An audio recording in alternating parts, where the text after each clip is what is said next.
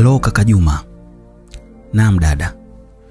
Nimekutumia nauli kesho uje mjini huku. Nenda kakate tiketi. Dada, sasa mimi mjini nakuja kufanya nini? Nishaongea na shemeji yako, anakutafutia kazi, njoo kesho. Dada, si angetafuta kwanza kazi akipata ndo nije? Kaka Juma, acha ubishi, njoo mjini ukatafutiwe kazi. Na wewe upo huko Kigoma, inakuaje? Sawa. Ila samani dada, mjini shemeji kajenga au kapanga?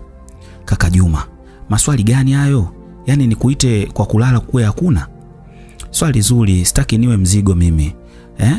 Umesikia dada? Sasa siwezi kulala sebleni, wewe upo chumbani. Wewe njoo, shemeji yako anayo nyumba. Tunaishi watatu, mimi na dada yake, yani wifi yangu. Huyo dada yake kamtafutia kazi au? Kaka, una nini lakini? Kesho njoo mjini, nenda sasa hivi kakate tiketi. Dada alikata simu, nikabaki na mawazo juu ya kuwaza kwenda mjini. Sijawahi kufika Dar hata siku moja.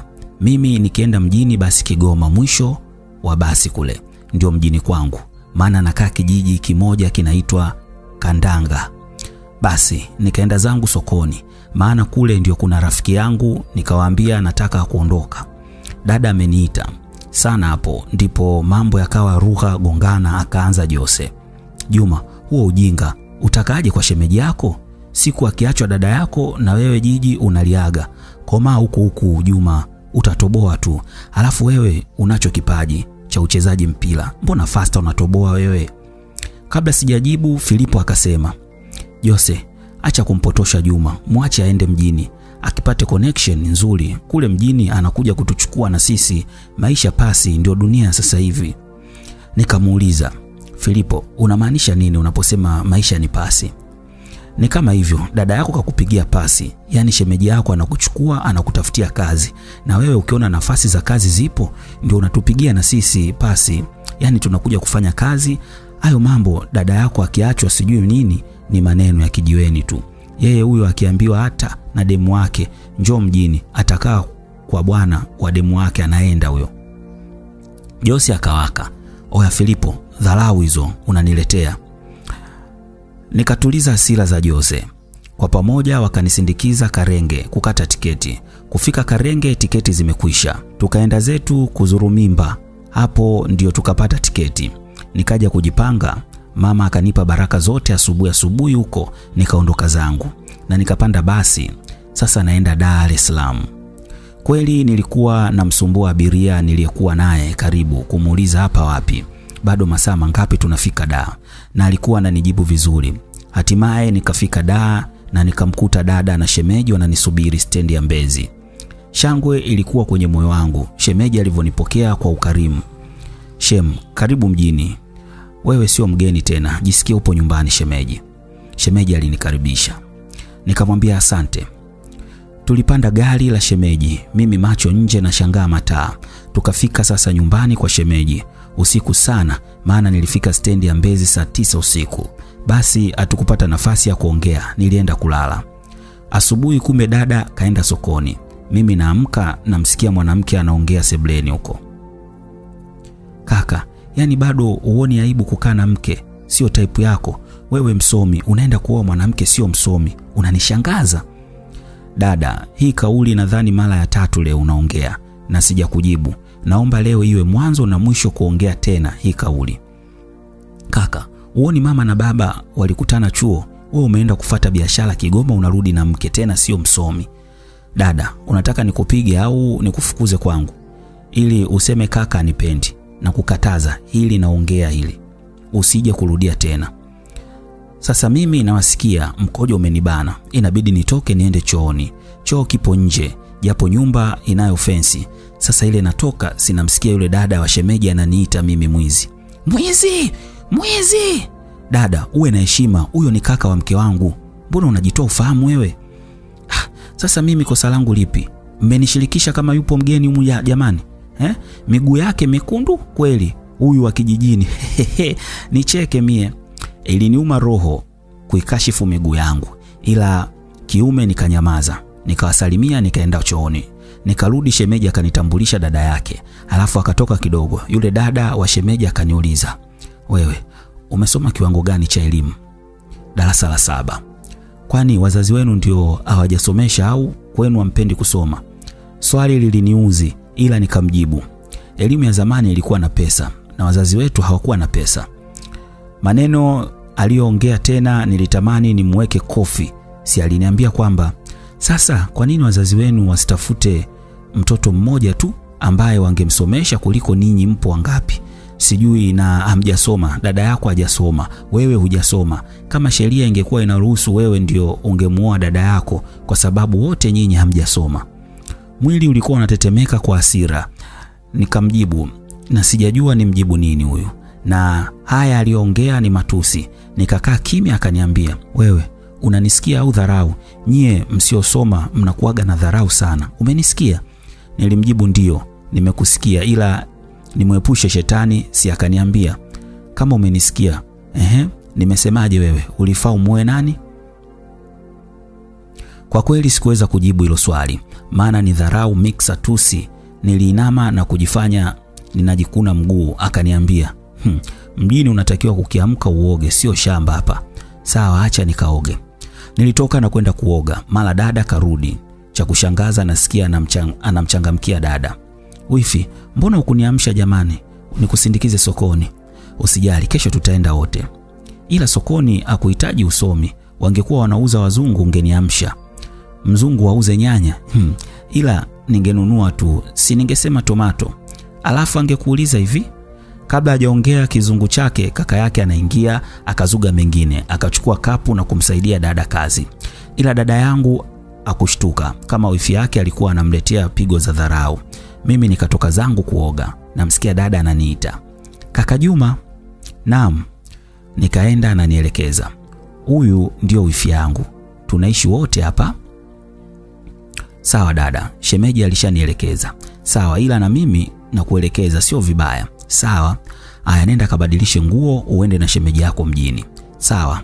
Yule dada wa shemeji akadakia, na uvae mdundo Nikajibu sawa. Ila mimi nikawa nishajua anachomaanisha nifiche miguu yangu mekundu. Nikaingia chumbani na kuta mfuko wa nguo. Kumbe shemeji alienda kununulia nguo. Nikavaa na kweli tulitoka. Mimi nikajua tunaenda kazini huko kama nilivyoambiwa na dada yangu nikiwa kule Kigoma. Cha ajabu ananiingiza baa, alafu akaniagizia mchemsho wa nguvu, mixa juisi. Yeye akakaa meza nyingine na rafiki yake. Sasa namsikia anaongea na rafiki yake. Yaani nimekuita unishauri. Dada yangu ananiletea dharau kwa mke wangu. Ananiambia mimi nimeoa mwanamke sio msomi, haendani na mimi. Ndugu, nikwambie kitu. Unajua sisi wanaume ni ngumu kuvunja ndoa ya dada yako, hata akiolewa na nani. Ila madada zetu wao ni wepesi kuvunja ndoa za kaka zao. Sasa fanya kitu kimoja, mtoe dada yako pale. Kampangie sehemu, mpe kazi afanye ili awe bize, mawazo alionayo ya kijinga yatoke kichwani. Rafiki yangu, yote hayo nimeshafikiria na nishawahi kumwambia nikampangie. Alilia kama mtoto, na huko anasema sisi tumezaliwa wawili, nataka kumtenga, na akafika mbali. Akaniambia kumbuka kauli ya marehemu mama, amesema uniangalie. Hapa nafanyaje? Basi uwe mkali sana, umuonye, mwambie unampenda mkeo. Akimtukana mkeo ndio kakutukana wewe. Kwa hiyo awe na nidhamu na mkeo. Yaani anachofanya akiwa na mke wangu anamchangamkia, ila tukikaa wawili ndo anaanza huyu sio msomi, haendani na wewe, mara sijui nini. Yeye bwana yake msomi au? Sasa namjua hata huyo bwana yake, ila acha niwe mkali. Sawa. Kingine, yule unayemwona pale ni shemeji yangu. Nataka nimtafutie kazi afanye, maana mke wangu na yeye alikuwa akikaa na mkumbuka kaka yake. Nimeona nimlete da. Mkeo kakumbuka kaka yake kwa sababu ya ugeni wa jiji. Sasa wewe ukifatisha hilo, akimkumbuka na rafiki yake utamleta huyo rafiki yake. Kwa hiyo unamaanisha nini? Sio kila anachokisema mkeo ukifate. Huyo mwache akae na dada yake kwanza. Kwa hiyo pale dada yake hamu itakapomwisha kukaa na ndugu yake, ikimuisha ndipo ufanye mambo mengine. Mimi namsikia nikasema kweli da, kuna baadhi ya wanaume wana roho mbaya. Yaani mimi nisitafutiwe kazi nikae nyumbani na dada yangu. Nikajifanya kama sisikii. Nipo bize kunywa juisi macho kwenye TV. Kumbe masikio yote nimetega kwao. Namsikia shemeji anasema, yule mwanaume hawezi kukaa nyumbani asubuhi mpaka jioni. Kuna mahitaji, sio ya kuomba pesa, anatakiwa awe na pesa yake. Wewe utakuja kufungwa kwa huruma yako. Unajua yule ni mwizi au sio mwizi? unampeleka kazini alafu kaiba. Hajakuweka matatizoni? Moyoni niliumia. Nilimwangalia yule jamaa na mawani yake, anaongea yupo makini kweli kweli. Shemeji alikaa kimya kidogo alafu akamuaga.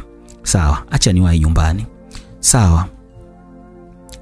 Alinifuata tukaondoka zetu mpaka nyumbani. Tunafika nyumbani tunamkuta dada anamsuka dada yake shemeji. Akawa anamtania dada yake. Dada, unasukwa vizuri na mke wangu. Alafu utamlipa au anakupendezesha bure? Nitamlipa. Asante. Aya, chakula kipo tayari lakini au mnasukana? Muulize mkeo. Mume wangu, chakula tayari kipo mezani. Mimi nilikuwa nimeshiba, shemeji ndo akaenda kula. Kumbe dada wa shemeji alikuwa anasukwa anaenda kwa bwana wake. Kumaliza kusukwa sasa kajipodoa akaondoka huko kwa bwana wake. Akakutana na kitu kizito. Alimfumania bwana wake akamjibu majibu mabaya sana. Wewe sio levo zangu. Ulikuwa kupunguzia hamu. Sasa nimepata wa levo zangu. Nenda. Dada wa shemeji alirudi nyumbani akiwa na mawazo sana. Mimi ndio namfungulia mlango naona analia. Wanaume. Nikawa nipo kimya huku dada na shemeji wapo chumbani kwao. Yeye akaniambia, Juma, ushawahi kupenda? Sijawahi kuwa na mwanamke mimi. Juma, nimetendwa mimi. Moyoni nasema ukijichanganya na ivuruga elimu yako yote kitandani kwa sababu najua hasira za kutendwa. Unaweza ukachukua maamuzi ya ajabu. Nikajiongeza na nikamshika mkono. Usilie. Twende ukaniambie, inawezekana nikakusaidia. Sawa. Nilimshika mkono mpaka sebleni, akaniambia, nisindikize chumbani. Nikawa nashangilia sasa kimoyoni, nasema na mdonyoa kweli. Tuliingia chumbani kwake, alipoziona picha za huyo jamaa yake, kilio kikaanza tena huku anamuita, Sele wewe, wakunidharau mimi. Ulikula pesa ya ada, mimi nimekulipia wewe. Umenisaliti, haitoshi umesema mimi sio levo zako. Nyamaza, usilie. Panda kitandani ulale. Kesho asubuhi utakuwa na akili mpya. Nipandishe kitandani, sina nguvu mimi. Hapa sasa sio msomi mimi. Namnyanyua msomi, nampandisha kitandani. Nikasema kimoyoni, akili ya kiume inatakiwa hapa, sio kulaza damu, sio ndugu yangu huyo. Kweli nilimnyanyua, akasema sauti ya chini, Juma, kumbe nguvu unazo. Nimesikia raha kubebwa, tulale wote hapa. Kidume nikaona bahati ya mtende kulala na dada wa shemeji. Nikasema kimoyoni hapa, na mla simwachi huyu. Nikapanda na nguo zangu, nimeangalia juu kuzuga tu, michezo ya kikubwa. Mimi kitambo nishaanza. Yeye akachukua simu yake akaniambia, nataka kufuta namba za Sele kwenye simu yangu kabisa, sitaki kuiona. Mimi nikamjibu sawa. Alivyoshika simu akakutana na SMS kutoka kwa Sele. Samahani kwa SMS hii. Wewe sio mwanamke uliyezaliwa kwa ajili ya kuwa mke wa mtu. Wewe ni chombo cha starehe na mimi nilikuwa nahitaji mke. Uliniudhi sana siku uliponiambia mama yangu hawezi kunishauri kitu mimi kwa sababu mama yangu hakusoma kama mimi. Sasa ile kauli iliniuma sana. Elimu ya mama kwangu ni kubwa kuliko nilioipata darasani. Sasa ukiwa umeongea maneno hayo, sijakuoa. Je, ningekuoa si ungenitukania mama yangu? Natafuta mwanamke wa kufanana naye. Sina mengi, ni hayo. Nakupa ushauri, chunga kauli zako. Ile SMS ikashtua tumbo la dada wa shemeji. Hapo hapo akaingia ukubwani akaniambia, Juma, nenda tu kalale chumbani kwako. Sipo sawa, tumbo limeshtuka. Mimi mkubwa nikajua hapa tayari nimekosa nilichokuwa nakitaka. Nilinyanyuka nikaenda chumbani kwangu, nikalala na mawazo mengi. Kwanza, dada wa shemeji, je, nitafanikiwa kumdonyoa? Pili, kwa nini yule jamaa akamkataza shemeji kunitafutia kazi? Basi usingizi ukaja, nikaamka asubuhi. Naona dada wa shemeji kaamka na kafua zile nguo alizovaa jana na lile shuka. Nikawa nishajua jana alijichafua kwa mshtuko. Sasa hakuwa sawa mpaka kaka yake akajua dada yake hayupo sawa. Vipi dada? Mbona umeamka umekunja sura? Nimeamka najisikia vibaya tu kaka, ila nitakaa sawa, usijali. Sawa, mimi naenda zangu kazini. Mshinde salama. Sawa kaka. Jumatatu tutatoka wote. Acha leo niwahi kazini. Sawa shemeji. Basi nikaona hapa nisikae bure na kuna shida ya maji. Nikamwomba dada nielekeze sehemu inayopatikana maji nichote. Basi akanielekeza. Sasa mimi nishazoea kuchota maji Kigoma huko, tunayatoa mbali. Huku sasa sio mbali yanapopatikana. Nikawa nakimbia na zile dumu 2 za maji. Watu wananishangaa uchotaji wangu wa maji. Kumbe kuna baadhi ya wanaume wenzangu hawawezi kukimbia na zile dumu 2 za maji za lita 20. Nilijaza ndani faster na bombani nikapata tenda kwa watu wavivu wale. Nikawachotea faster. Jioni nikawa na shilingi 12,000. Nilirudi nyumbani nikakaa na dada wa shemeji yangu. Pole Juma, leo umejaza maji vizuri ndani. Hatujawahi kujaza hivi. Usijali, nimejaza hapa na nimechukua tenda zingine huko nje. Nimewachotea maji. Juma, usipende mazoea na nyumba za watu. Wewe ni mgeni. Sasa si wenyewe ndio walikuwa wananiita? Hao watu wanaume au wanawake? Nikasema kimoone ananionea wivu nini? Au kashaanza kunipenda? Nikamwambia, mwanaume mmoja ila wanawake 3. Juma, usijefanya mazoea na wanawake wengine. Wanawake wengine ni wake za watu. Mumeo kuone ndani hawezi kujua umeleta maji. Anaweza akakudhuru wewe. Kama una shida na pesa niambie nikupe. Sawa? Nikaona huyu kashavutiwa na mimi. Nikamwambia sawa. Sasa tumekaa pale nyumbani, naona masaa yaendi, mara nasikia hodi. Dada yangu akaenda kufungua mlango, akakutana na vijana wanachangisha mambo ya mpira. Leo timu yao inacheza. Dada akatoa pesa halafu akaja ndani akaniambia, "Kaka, saa 10 twende ukaone nusu finali. Kombe la ng'ombe, timu yetu ya mtaani hapa inacheza." Sawa, ila dada, kama unajuana nao, si uniombee nafasi nicheze. Si unajua napenda kucheza mpira. Wewe, leo twende ukaangalie tu. Siku nyingine utacheza. Sawa, wakitolewa leo mimi nitacheza wapi? Kombe lingine, dada wa shemeji akasema, "Twende nitakuombea mimi." Mimi nikajibu sawa. Saa 10 kweli tulienda uwanjani, watu kibao, wanawake kama wote. Timu yetu ya mtaani ikawa imeelemewa, imefungwa goli 2 kipindi cha kwanza. Alafu mashabiki wao ndio wanatamba uwanjani. Dada wa shemeji akaenda kuniombea nafasi kwa kocha, na kocha kapagawa anasema, "Sawa, sio beki, lakini huyo ndugu yako ni mfungaji." Kocha alikubali nipewe jezi ile, naingia na kutana na mpira umekuja vizuri. Nikaachia shuti moja kali sana, nikafunga goli. Uwanja mzima ukashangaa ile shuti. Dada wa shemeji anashangilia na wanawake wengine wa mtaani hapo. Mpira ukaja kati. Dakika 2 mbele tena nikapata nafasi, nikaachia shuti, goli la pili. Mademo akaanza kusema, "Wewe, msitumizie huyo." Dada wa shemeji akazidi kufurahi pamoja na dada yangu. Bado dakika 3 mpira kuisha. Nikapata mpira umekaa vizuri, nikapiga chenga mabeki wawili, alafu nikaunyanyua tu ule mpira. Kipa alikuwa ametoka, amekuja mbele kidogo. Likawa goli la 3. Uwanja ukalipuka kwa shangwe kama zote. Kocha mzuka ukampanda. Alinikimbilia uwanjani kuja kunikumbatia. Alipewa kadi. Sasa mpira kuisha tu, timu ya mtaani nikawa nimesaidia kuvuka hatua hiyo ya nusu finali. Timu ikaingia finali. Natoka mademo na nifata kunipongeza. Nashangaa dada wa shemeji yangu ananunia, ila aonyeshi. Sasa mwanamke mmoja chizi wa mpira akaja kunibusu huko ananiambia, "Sema unachotaka nikupe wewe."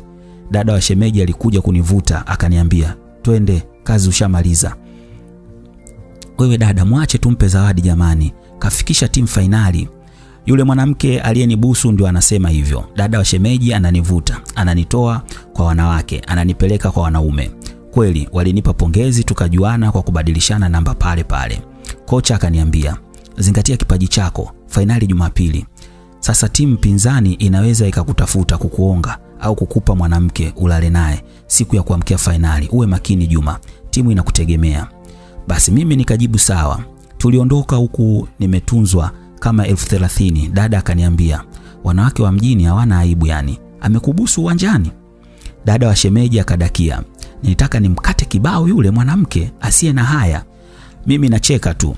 Nina langu moyoni juu ya dada wa shemeji. Nafika nyumbani, dada kaingia chumbani kwake, namsikia dada wa shemeji ananiambia, "Juma, ngoja nikakuwekee maji ukaoge. Umechoka. Ila unajua kweli kucheza mpira au kuna vingine unajua ukiacha mpira niambie." Natamani nifunguke ila naona aibu, ila huyu kashanielewa mimi. Basi bado nakamalizia nikamwambia, "Vingine naona aibu kusema." "Niambie, usioni aibu bwana." "Naona aibu." "Haya niambie hapa sikioni." Huku amefumba macho. Akanisogezea sikio kwenye mdomo wangu. Nimwambie sasa nini kingine? Najua mtihani huu, nifunguke au niache. Moyoni naongea maneno haya, ninakutaka sana. Kama wengine hawajaona thamani yako juu yao, wewe ndiye nilikuwa ninakutafuta. Ni mimi na wewe, hata kama dunia itakuwa kinyume chetu. Nilitumia miaka mingi sana kumpata mtu kama wewe. Ninajua inaweza usinielewe Kwa nini nimekupenda? Nimekupenda kwa sababu nimekupenda. Nimekuchagua. Sasa kuyatoa naogopa. Juma, niambie basi. Tutaongea siku nyingine. Acha nikaoge kwanza. Lini? Nikukumbushe. Kesho. Poa, akajibu. Kweli alienda kuniwekea maji, nikaenda kuoga. Nikarudi kuoga na shemeji akawa kasharudi. Anaongea na simu, sijui nani, ila anamsikia anasema, Alex, roho ile sijui kaitolea wapi yani. Bosi amekubali, shemeji yangu akaanze kazi pale pale.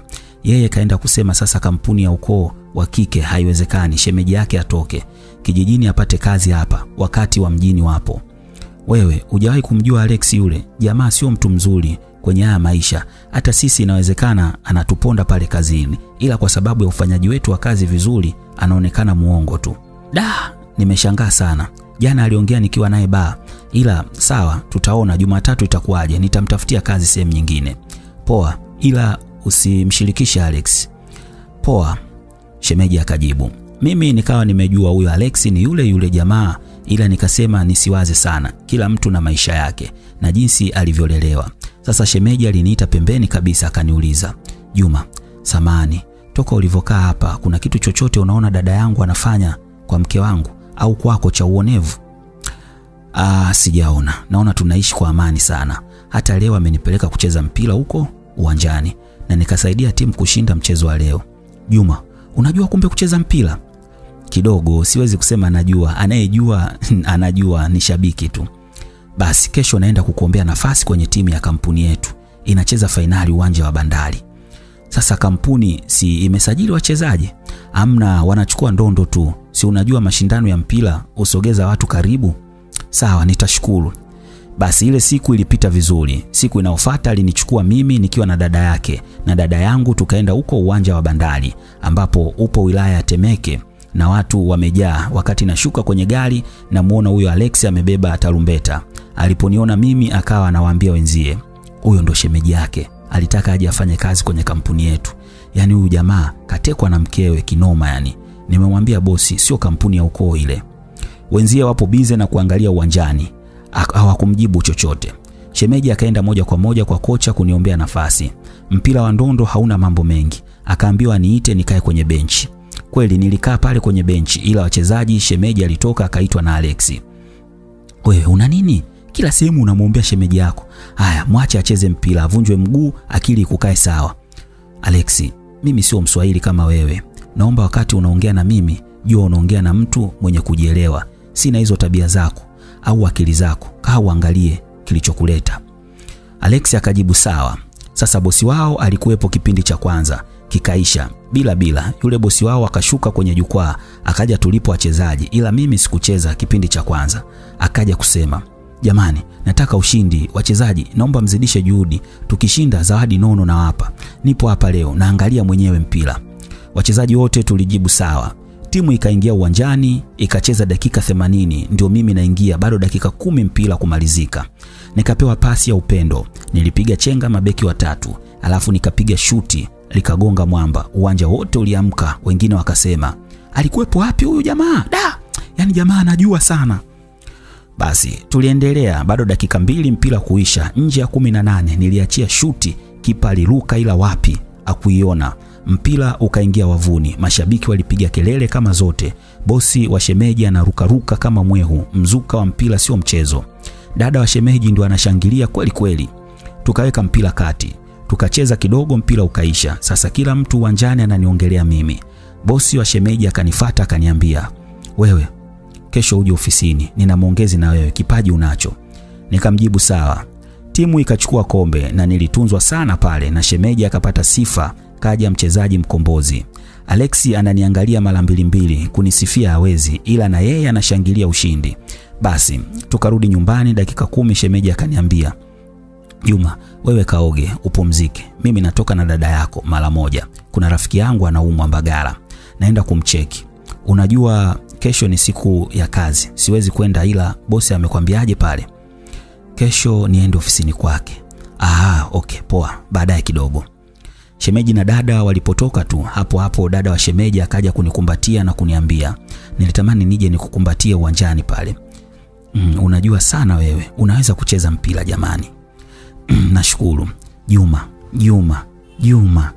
Nikamjibu niambie. Alikaa kimya na shangaa mikono yake kama ananifanyia masaji mgongoni. Nikamwambia, niambie basi, mbona umeniita mara 3? Juma, nikwambie nini? Vitendo vinasema Juma, jiongeze kidogo.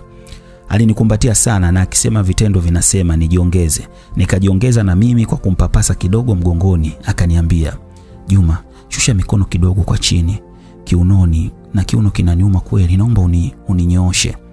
Sasa hapo akili yangu ikaanza kuwa mbali na huyu bwana aliyebeba jina asiye na miguu ila anasimama. Akaanza kusimama, natamani nimtoe nguo zile. Naona ananiletea mdomo wake, yani kashavurugwa. Sijui kabisa. Juma, chukua maneno matamu kutoka moyoni kwangu. Nilitulia. Akaniambia, Juma, nakupenda. Nilipigwa kama na shoti ya umeme. Lile neno linatoka kwa msomi kuja kwa asiyesoma. Nikamwambia, na mimi nakupenda. Naomba iwe siri yetu Juma, asijue mtu yoyote. Sawa, itakuwa siri yetu. Juma, Jumapili ijayo una finali. Sasa je? Naona kabisa anataka kunipa upendo wa kweli. Nikamwambia, Jumapili mbali, kuna siku 6 kutokea hapa na kusikiliza wewe. Juma, si uniambie wewe, mimi naona aibu kukwambia. Mimi pesa ninayo, twende basi lodge. Juma, pesa ulizotunzwa ndio twende nazo lodge? Hapana bwana, Mbagala kuna foleni. Kaka na dada yako hawawezi kurudi sasa hivi. Twende chumbani kwangu. Moyoni nasema oya. Nikamshika mkono, tunaenda chumbani kwake. Dada wa shemeji leo ndio nakula kitu roho inapenda. Juma, usije kumwambia mtu, nakuomba sana. Anaongea huku anapanda kwenye 5 kwa 6. Siwezi mimi kusema, niamini hii ni siri yetu. Sawa, naomba unitoe upweke wa kutendwa. Nitakupenda sana Juma. Nami nikajibu sawa. Nikaona hapa ndio nafasi ya ukombozi wa ndoa ya dada yangu. Ili asiendelee kumnyanyasa dada, kwa sababu ana elimu, dawa yake kumpa penzi moto. Kidume sikutaka kujiuliza maswali yasiyo na majibu. Kwa nini maji ya bahari yana chumvi? Nikamkumbatia alafu nikaweka mikono yangu kwenye uti wake wa mgongo na mpapasa taratibu huku namnyonya shingoni. Naona ananipa ushirikiano na yeye kanikumbatia. Dakika 2 nikamtoa blouse mwenyewe akakaa kitako. Akaniambia, nifungue sidiria. Kidume nashangilia ushindi, maana nikimfungua sidiria nicheze na maziwa. Sasa msomi huyu, maziwa yamesimama kweli. Haina kulemba. Nikamtoa sidiria alafu nikajifanya kama sina papala vile, asinione mshamba. Nilitoa ulimi wangu kidogo nikaupeleka kwenye ncha ya chuchu, ziwa la kushoto. Alafu nikawa nazungusha juu huku ziwa lingine nikiwa nalikuna kwa vidole, sio kucha. Naona pumzi zake zinaanza kwenda mbio. Juma, kumbe unaweza sio mpira tu. Mpaka hajamalizia maneno yake nikapitisha kwenye sketi, nikagusa gear sport, nikaiminya kidogo huku na mnyonya ziwa lile. Hakuongea zaidi, alitanua miguu na kutoa mguno. Juma, nivue nguo huko. Anaongea huku anashika blouse yake, anaweka usoni, anaona aibu ya kike. Kidume nikamvua nguo chapu, nia ni mnyonye papuchi. Ila sasa naona ina utelezi kama wote. Nikaona hapa nimpige brush kupitia kichwa cha mpini. Nilitoa na mimi nguo nikashika mpini wangu. Sasa nampiga brush kwenye mashavu yake ya papuchi. Napeleka kichwa mpaka kwenye gear sport yake, sio kwa miguno aliyokuwa anaitoa. Juma. Juma. Nilikuwa nimeongeza kasi ya kupiga brush. Nafanya ukombozi kidogo wa kumtuliza nyodo mwenyewe, anaona aingie, maana kulegea kweli. Ingiza mai, ingiza kidogo, naomba inatosha, ingiza. Ananyanyua kiuno juu, nia aifate, yani mpini uzame kwenye papuchi. Sikutaka kulemba, nikamkunja vizuri alafu mwenyewe kaishika, akaiweka na mimi nikaikandamizia ndani. Anakata kiuno huku anaweweseka. Tamu Juma, usimpe mtu mwingine. Tamu, inazama yote tamu.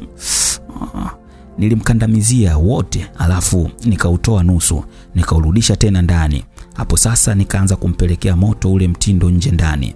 Nilipomchanganya zaidi, nilimnyanyua mguu mmoja, nikaubenjua kiganja, nikamlamba unyayo huku na mpampu hapo. Alitoa miguno kweli na akawa anasema, nakojoa. Nakojoa. Yaani mwili wake unatetemeka, anafika kileleni. Mimi ndio kwanza nazidisha kumpampu, yaani haina kukojoa, na ukizingatia nimetoka kucheza mpira. Nikaona nimbadilishie style aje yeye juu, aikalie. Nikaichomoa nikalala chali. Mwenyewe akashika blouse yake akajifuta kidogo, anapunguza utelezi maana bao lake limefanya utelezi uwe mwingi.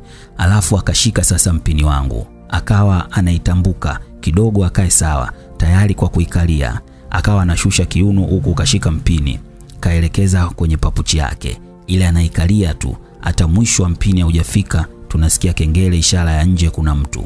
Kaka karudi nahisi. Sasa itakuwaje? Pole, hujakojoa ila nitakuja kwako usiku, tutoke alafu wewe nenda chumbani kwako ukalale. Nikasema sawa. Kweli nilifanya hivyo na yeye ndio akafungua mlango na kaka yake akamwambia dada yake, "Dada, nimepigiwa simu na shangazi hapa. Nimeshangaa sana. Kumbe dada unaye mchumba, hauniambii." "Mchumba?" "Ndio. Kwani kuna mtu anaweza kupeleka barua sehemu pasipo makubaliano na mwanamke kwa maisha yetu ya sasa hivi?" "Kaka, mbona unanichanganya?" "Na kuchanganya na nini? Mpigie simu shangazi. Anasema amekupigia simu upokei." Dada mtu akapiga simu na shangazi yake akapokea. "Afadhali mwanangu umenipigia. Kesho uje, mimi ndio mzazi nilobakia. Kuna mtu kaleta barua hapa, anataka kukuoa." Nilimuuliza mshenga, "Huyo mtu kasoma? Maana wewe unataka wasomi. Nakumbuka kuna siku uliniambia." Akanijibu, "Ni mwalimu kabisa. Haya, njoo kesho. Ndoto yako ya kuolewa na msomi imetimia." Shangazi mtu akashangaa huko alipo na kaka yake akashangaa hapo hapo. Jibu la dada yake, "Sitaki kuolewa mimi. Muda wangu bado. Ukiwa tayari nitamleta wangu, tena sio msomi." Kaka mtu akasema, "Dada, kumbe mchumba wako sio msomi?" "Ndio, nampenda sana. Acha nikate simu." Shangazi mtu anasema, "Wewe usikatae ndoa. Ndoa ni bahati, tena ridhiki kutoka kwa Mungu. Shangazi, kuolewa sio bahati, ni sheria kwa mwanamke, ila siwezi kuolewa na huyo, mrudishie barua yake." Alikata simu akaingia ndani. Kaka mtu akabaki ameshangaa. Dada akaja kunigongea, nikaamka akaniambia, "Kaka ukaoge, ule ulale. Umecheza dakika 10 umechoka hivyo." "Sawa dada." Maoni nasema ujui wewe. Nimecheza mpira na nimechezea papuchi ya wifi yako. Nikaoga nikaja kula na dada wa shemeji hivyo hivyo akala. Kila mmoja akaenda chumbani kwake. Shemeji na dada wakaenda kulala na wao. Saa 7 usiku dada wa shemeji anakuja chumbani kwangu akiwa amevaa kanga nyepesi. Ndani ana kitu chochote. Mlango sijafungua akaingia mazima ananiambia, "Pole, muda ule hujafika mwisho." "Sawa, ila nasikia umepelekewa barua." "Siolewi mimi, ujue nishakupenda wewe." Nikaona hapa maswali yasizidi kiwango, maana kaka yake kamuoa dada yangu. Sasa je, na mimi naweza kumuoa yeye? Huyu nikawaza ujinga, muda huu shemeji anamnyandua dada yangu. Acha na yeye nimnyandue dada yake. Nikamtoa ile kanga akabaki mtupu. Nikampeleka ukutani akashika ukuta. Nimemsimamia kwa nyuma, nikaanza kumnyonya shingoni.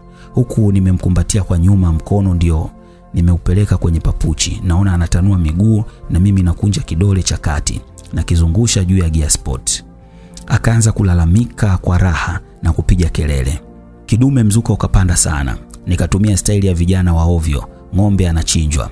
Alipolalia, sikutaka mambo mengi. Nikamkunja 7, yani nikamuinamisha, nikaweka mpini kwenye papuchi, nikaanza kumsukumia ndani huku na mtomasa matuta yake laini. Dakika 20 yeye kakojoa na mimi nikakojoa. Tukawa wepesi, kila mmoja akalala sasa chumbani kwake. Asubuhi nashangaa naenda chooni nakuta nimewekewa maji. Nikasema kweli mpini umenipa heshima. Nikaoga nikavaa na msubiria shemeji twende ofisini kwake kwenye wito niloitwa. "Shemeji, naona ushavaa kabisa." "Aya, nisubiri dakika 5. Shemeji aliniambia hivyo. Nami nikamjibu sawa. Dada yake akaja kunisifia kwa sauti ya chini, "Umependeza dia." "Asante."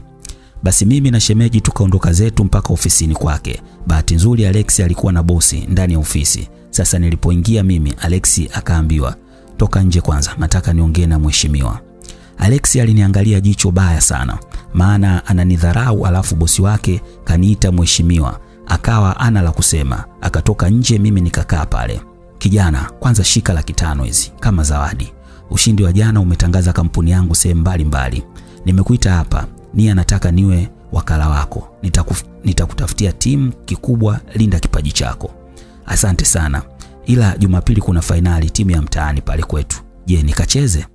Kacheze, mimi kuanzia wiki ijayo nitaongea na wadau wa soka tujue tunafanyaje. Wewe kipaji unacho na kipaji ni utajiri, ila ukikutana na watu sahihi kwenye nia nzuri na wewe, ila ukikutana na watu wasio sahihi, wao ndio watatajirika kupitia kipaji chako. Nikajibu sawa, nenda nyumbani katulie, namba yangu hii utaiweka kwenye simu yako hapo, uwe na amani kabisa. Nikajibu sawa. Nikawa natoka ofisini, namsikia shemeji anamuuliza Alexi, umejifunza nini wakati unaambiwa toka nje niongee na mheshimiwa? Nijifunze nini zaidi ya najua Kigoma kuna watu mafundi? Kupo vizuri, si unajua yale mambo yetu. Kwenye nini? Sitaki kuongea, naona shemeji yako unayemkazia dada yake anatoka, acha niingie. Alexi, utaacha lini maneno ya ajabu kama mtoto vile? Mimi nikatoka, nikamwita shemeji pembeni, nikamwambia yote pamoja na pesa nilopewa. Akaniambia, 100,000 kawagalie pale nyumbani kama zawadi. Alafu nyingine wewe angalia ufanye inawezekana. Shemeji, Kigoma kuna mwenzio kule. Mtumie, mwambie mjini kumedamshi, akupe baraka zake. Na yeye na uwatumie na wazazi. Sawa, hapo kwenye wazazi na pale nyumbani, ila kwa mwenzangu bado, maana sina uhakika na kesho yangu. Alafu niwe na mwanamke tena. Aya poa shemeji, chukua pikipiki uende nyumbani. Nikajibu sawa. Huyo nikaondoka zangu sasa mpaka nyumbani, nikafanya vile alivyoniambia shemeji, kuwapa pesa hapa nyumbani. Alafu nikamuomba dada wa shemeji anisindikize Tigo Pesa. Twende nikupeleke. Unataka kumtumia pesa nani? Nataka nitume kwa baba na kwa mama. Kwa nini usitume kwa mmoja?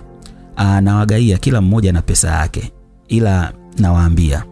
Njiani akaniambia, muongezee pesa baba yako, maana sisi wanawake yangu ya mwanaume yetu. Nikacheka kidogo. Kweli mama nikamtumia 50,000, baba nikamtumia 70. Tukawa tunarudi njiani, naona jamaa anawaambia watu maneno mazuri, yalinigusa mimi moyoni, na dada wa shemeji akaniangalia huku machozi yanamtoka. Yale maneno ya jamaa, ni rahisi kupata mke mwenye upendo ukiwa maskini, na ni vigumu kupata mwanamke mwenye upendo ukiwa tajiri. Vijana wengi wasio na wake wanapaswa kuwa na mafanikio zaidi kuliko walivyo sasa, lakini kwa sababu wanatumia pesa nyingi kwa wanawake ambao sio wake zao, ndio maana hawafanikiwi. Bro, unajua mapenzi yanaweza kukurudisha nyuma kama usipoingia kwa akili. Ila mapenzi ni matamu sometimes, lakini mpaka upendwe kwa dhati. Unaamini demu wako anaweza kuwa drawback yako katika maendeleo? Sasikia mwanangu, usiruhusu mwanamke akutengenezee failure. Kuna maoni mengi potofu kuhusu pesa na mahusiano kwa baadhi yetu vijana. Vijana tunapaswa kudhibiti uwezo wetu wa kutaka kuaminisha upendo kwa kuwapatia wanawake ambao sio wake zetu pesa.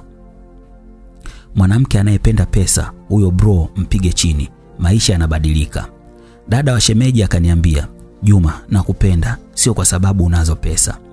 Usiwaze, najua unanipenda, ila huyu jamaa anawaambia ukweli vijana. Hivi anaitwa nani huyu jamaa? Jogopoli. Ila twende nyumbani Juma, tupange mechi yetu, nina hamu tena. Naomba nivumilie nicheze kwanza finali, tukimaliza twende ukanipe tena unipe tena. Nikupe tena nini hicho tena jamani? Yani kajisahau, ananishika kimahaba kweli. Penzi ni kikohozi. Mimi nikawa na mkataki aina. Tukafika nyumbani, dada yangu kafurahi sana ujio wangu. Pale dakika 5 shangazi wa dada wa shemeji huyo kaja na wazee wawili. Nikawaamkia, alafu nikaingia zangu chumbani. Sasa hapo sebleni wale wazee wakamwambia dada wa shemeji, tupe sababu 3 za wewe kukataa ndoa ikiwa mtu katokea anataka kukuoa. Ndio nikajua kumbe ni wajomba zake, kaka wa mama yake, yani wamekuja kiumeni na kikeni. Wajomba na shangazi, mimi ni mkubwa, nina maamuzi yangu. Siwezi kuolewa kwa maamuzi ya watu au mtu. Ujajibu swali na kuuliza hivi, tupe sababu 3 za wewe kukataa kuolewa. Kazi kwake dada wa shemeji. Wanataka majibu, ila dada wa shemeji akajibu kijeuri sana. Sababu ya kwanza sitaki. Sababu ya pili sipendi. Sababu ya 3 sihitaji ndoa kabisa kwa sasa. Shangazi mtu akasimama akasema, wewe uongei na wasichana wenzio hapa, umesikia? Au watu unaweza ukawajibu unavyojisikia. Sisi ni wazazi wako, usituone wajinga. Tumetoka huko kuja hapa, alafu unajibu mkato tu. Jibu swali, kwa nini hutaki kuolewa kabla sijakupiga mimi? Kuna kupigwa tena? Nikawa nasikilizia dada wa shemeji atajibu nini. Na Kweli, akajibu sasa. Shangazi, ndoa ni mapenzi na mapenzi ni hisia. Ni bora nikatae ndoa kuliko kuingia na kutoka, kutia aibu familia pamoja na kujitia nuksi mimi. Shangazi, usiongozwe na hasira. Nenda nyumbani, tulia, fikiria naenda kuishi vipi mimi na mtu nisiyempenda. Wakati wangu bado, ukifika utaona nakuja au namleta. Wale wajomba zake wakasema, sawa, tumekuelewa, maana tusije lazimisha maji kupanda mtungi. Sisi tunaondoka. Bahati nzuri na shangazi mtu akaondoka. Sasa wakabaki dada yangu na dada wa shemeji wanapiga stori. Dada wa shemeji anasema, yule shangazi mnafiki sana. Yeye si anao watoto wa kike. Kuna mmoja alimleta mchumba na akamkataa. Kisa ni mwendesha guta. Leo anajifanya kunichagulia mimi mume mwalimu. Sijui nini. Nani kamwambia mimi nataka kusoma? Sasa hivi ampe mwanawe huyo mwalimu. Wifi, mimi sina la kuongeza neno. Wewe mwenyewe ndio unajua kipi kizuri kipi kibaya. Sawa wifi, kizuri ni au basi. Nini wifi? Mbona umeishia njiani? Dada alimuuliza. Ndio maana nimesema basi wifi yangu, nakupenda mara mbili. Unanipenda mara mbili ndio una maana gani? Mimi nikaona huyu dada wa shemeji anataka kuongea mahusiano yetu. Hili neno anampenda mara mbili, yani anampenda kama mke wa kaka yake na anampenda kama dada wa bwana yake. Nikatoka kuvuruga maongezi. Dada, hivi hii timu ya mtaani mazoezi wanafanya wapi? Unadhani wana mazoezi basi? Siku ya mechi wanaokota ndondo wanakuja nao uwanjani. Ila sisi wananchi tunawachangia. Lengo langu nishatimiza, maongezi nimeyaua. Mara shemeji karudi. Dada akawa bize na mumewe.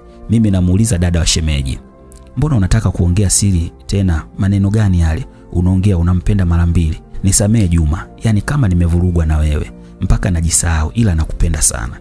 Sawa, ila jitahidi kukaza, asijue mtu. Sawa.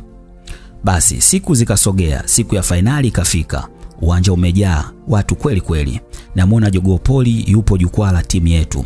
Alafu anawapa maneno ya chombeza timu wahuni wakati wanasubiri mpira. Wanawake wanacheka kweli kweli Jogoo anavyoongea.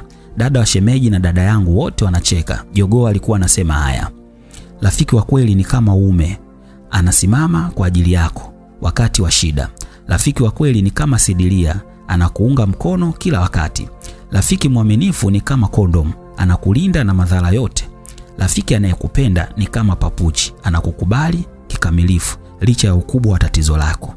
Wajanja wanasema ukinyonya chuchu moja, mwanamke mwenyewe kutoa nyingine, na hiyo ndio ilikuwa chimbuko la nunua moja upate moja bure. Umewahi kuona kila kitu kwenye mwili wa juu wa mwanamke huanzia na B, blouse, bra, bikini, bobs, sehemu ya chini ya mwili, na petticoat, P, patience. Hiyo ni asili ya BP.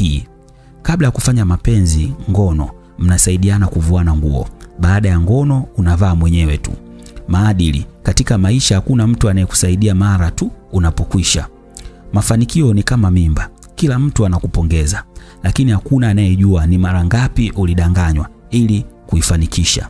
Maisha ni kama uume, wakati mwingine huwa mgumu bila sababu. Mawazo ya vitendo. Mume anapaswa kufanya chupi ya mke wake iwe mvua, si macho yake. Mke anatakiwa kumfanya mumewe awe mgumu na sio maisha yake. Wakati mwanamke ana mimba, marafiki zake wote hugusa tumbo lake na kusema hongera, lakini hakuna hata mmoja wao anayekuja na kugusa uume wa mtu wa kusema vyema. Maadili. Kazi ngumu haithaminiwi kamwe, matokeo pekee ndiyo yana umuhimu. Watu wanacheka sana, ndio burudani nje ya uwanja. Mara mpira ukaanza. Kama kawaida, mimi nipo nje nasoma mchezo. Kumbe bosi wa shemeji alikuwepo uwanjani na wadau wa mpira. Kipindi cha kwanza bila na kipindi cha pili nikaingia dakika ya 70.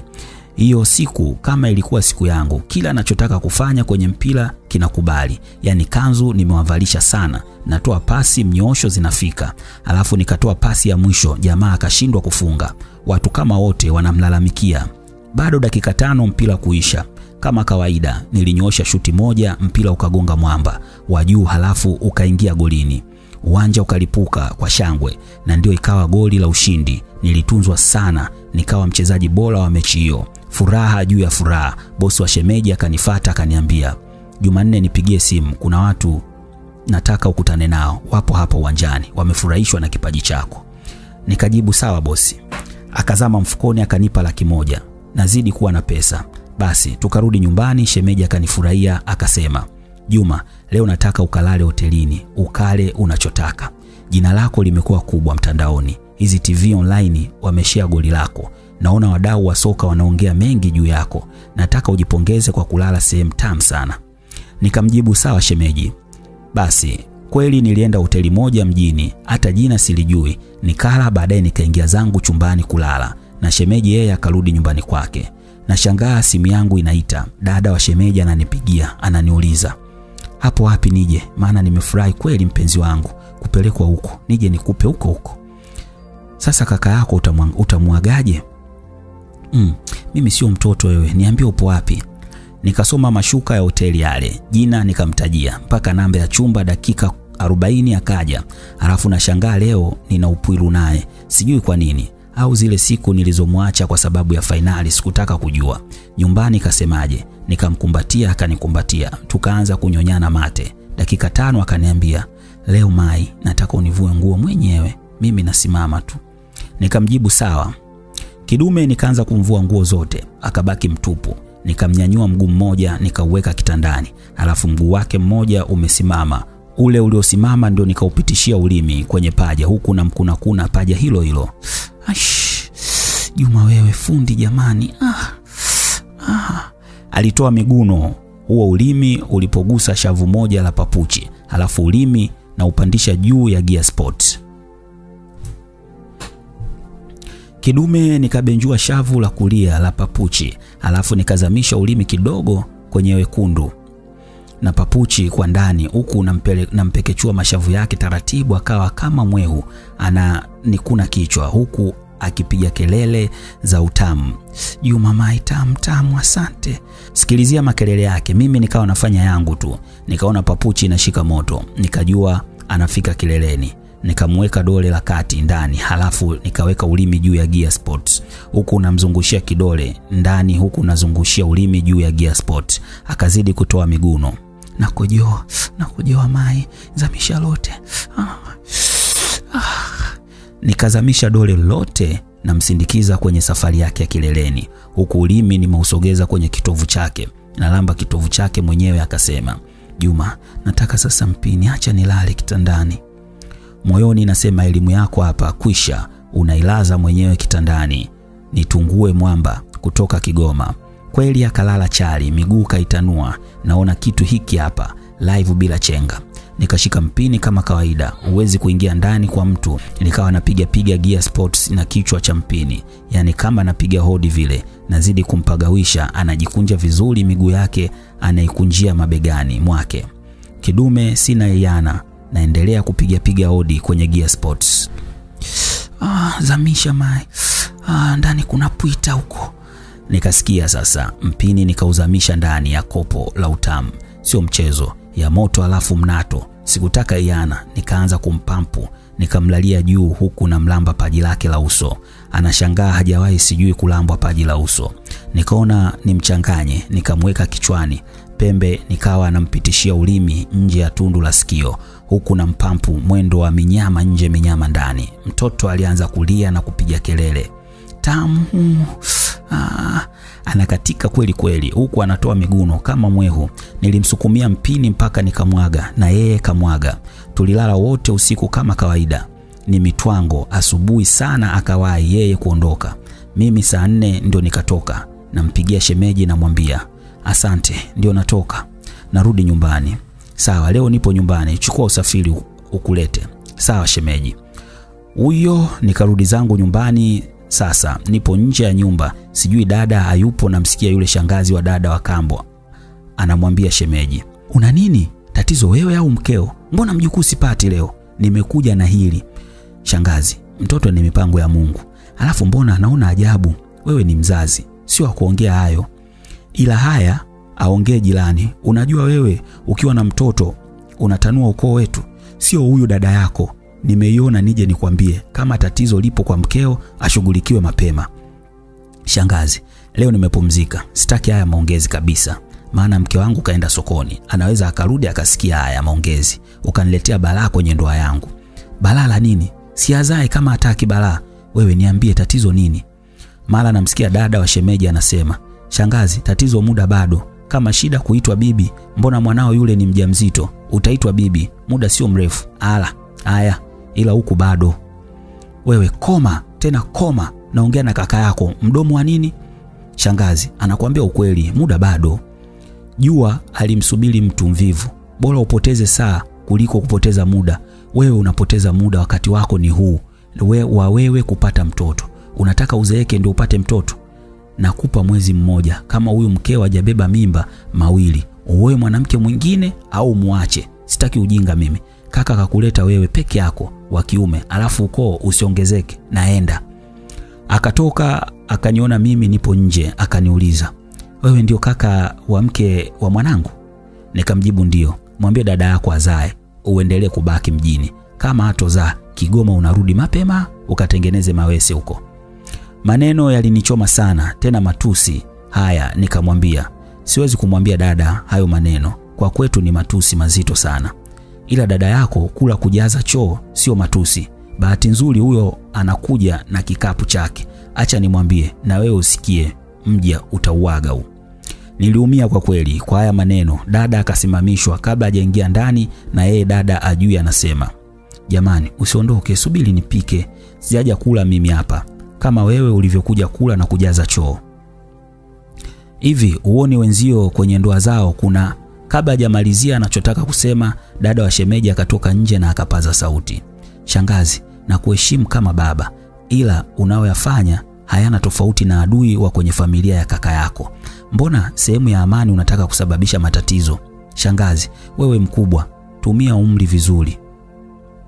Wewe elimu yako inakufanya uweze kunisema mimi, yani marehemu kaka yangu kakusomesha ndio chanzo cha kunitukana. Sio hivyo shangazi, naona umeamua kuja kutuvuruga. Juzi umekuja kunivuruga mimi, leo unakuja kumvuruga kaka. Sasa ndio nini? Na wewe ni mzazi wetu. Nataka wajukuu wale nyama au mimi? Kwa hiyo mchawi unasema hivyo, mimi mchawi? Shemeji alitoka nje na kumwambia dada aingie ndani, na dada yake wote waingie ndani.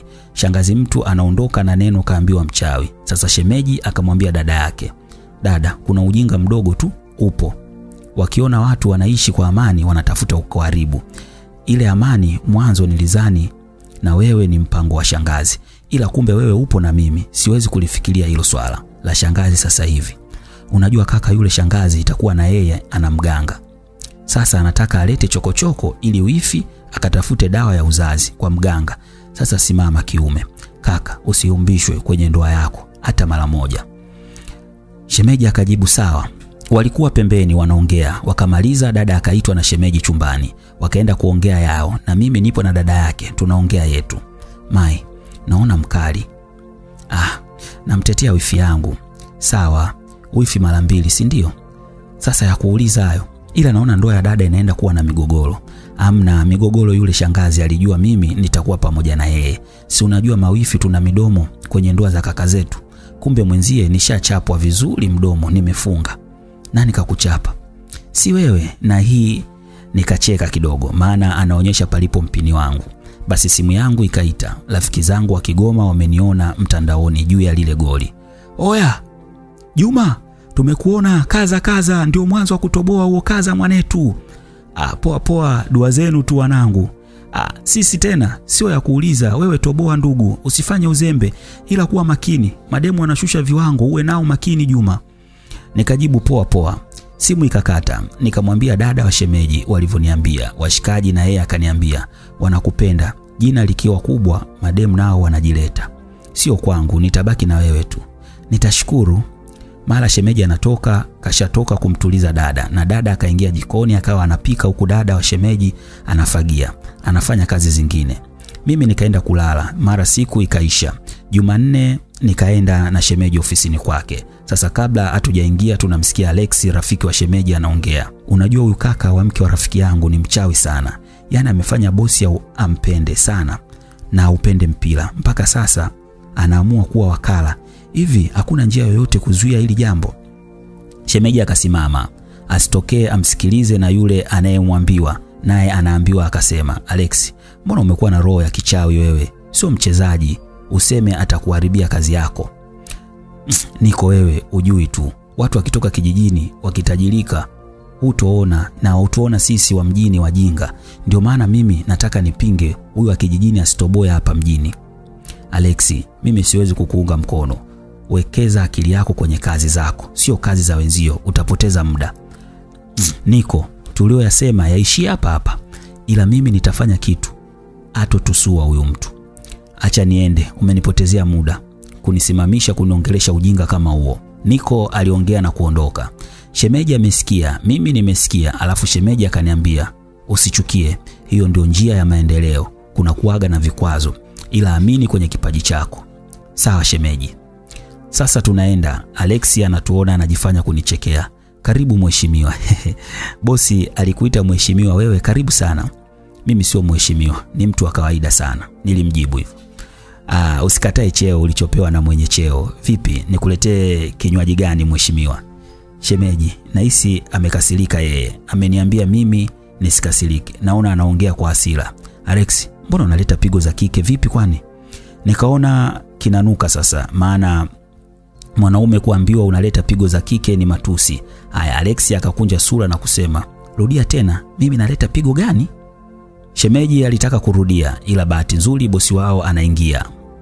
Wote walikaa kimya. Alikuwa na makocha wa mpira. Nikaingia ndani na wao pamoja na shemeji.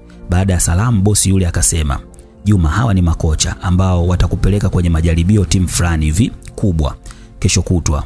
Au utakuwa peke yako. Wamesaka vipaji kama 6 hivi. Kwa hiyo utakutana na wenzio huko. Nikajibu sawa bosi. Kikubwa jiamini, cheza kwenye nafasi yako kama unavyocheza kwenye ndondo. Sawa, nimekuelewa. Jiamini kijana, mpira ni utajiri, ila unahitaji nidhamu sana. Kocha mmoja ndio aliniambia hivyo. Nikakubaliana naye hiyo kauli yake. Na tulitoka sasa, tukaingia kwenye gari, nikaenda kuonana na hao wenzangu 6. Sasa kwenye kutambulishana na kubadilishana mawazo, mmoja akaniita pembeni akaniambia, Juma, tusio wajinga. Tukitoka hapa twende kwa mganga. Tukajikinge sisi, namba tunaocheza wapo wengi. Tukizembea atupiti. Sasa kwa mganga tunafuata nini? Nilimuuliza. Juma, uchawi upo. Wewe uoni timu kubwa hapa 2 nchini? Kuna wachezaji hao panga pangua wapo kwenye listi. Waje wageni wanashindwa kuchukua namba zao. Sio bure. Kuna kinga wanazo. Mimi sasa mganga wao namjua. Nikawaza kama kweli hivi, nikakubaliana naye. Jamaa anaitwa Mbwana. Basi makocha wale walitupa maneno 2 matatu, alafu akaturuhusu tuondoke. Tuonane tena kesho kutwa. Mimi na yule Mbwana tukaenda moja kwa moja kwa mganga yule. Mganga sasa akasema, mpira kafara yake nzito.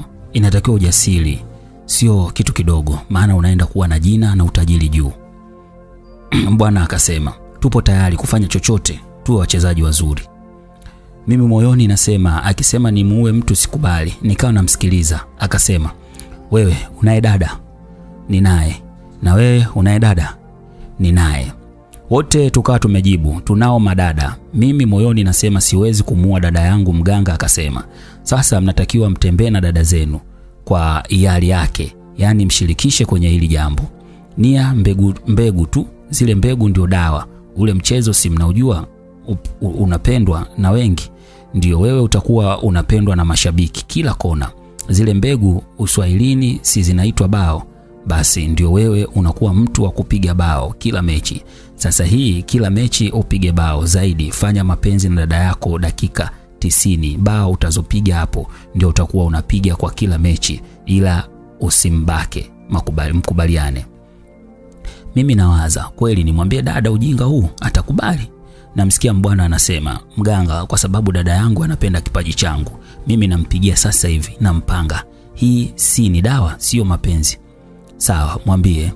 Nikawa namsikiliza Mbwana anamwambia dada yake. Alimpigia simu akamwambia kila kitu, na dada yake akasema, ila kaka, ukiwa tajiri, utajiri tunagawana. Sawa, haina shida dada.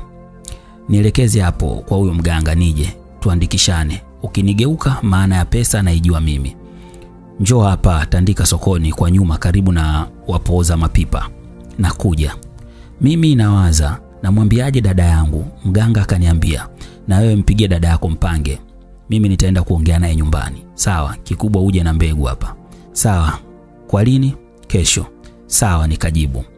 Dada yake Mbwana alikuja, wakaandikishana na akamwambia Mbwana, twende sasa hivi kaka, ila uninunulie pombe maana naona aibu, ila kwa sababu ya utajiri wako ndio nifanyaje. Sawa, walikubaliana. Walitoka wanatafuta gesti waende wakafanye mapenzi dakika 90.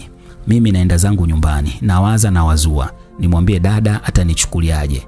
Nafika nyumbani nimechelewa kidogo, naona simu ya Mbwana inaingia na niambia, nimetupia 3 dakika 90. Yani mimi kila mechi naondoka na mpira. Mimi nikamjibu poa.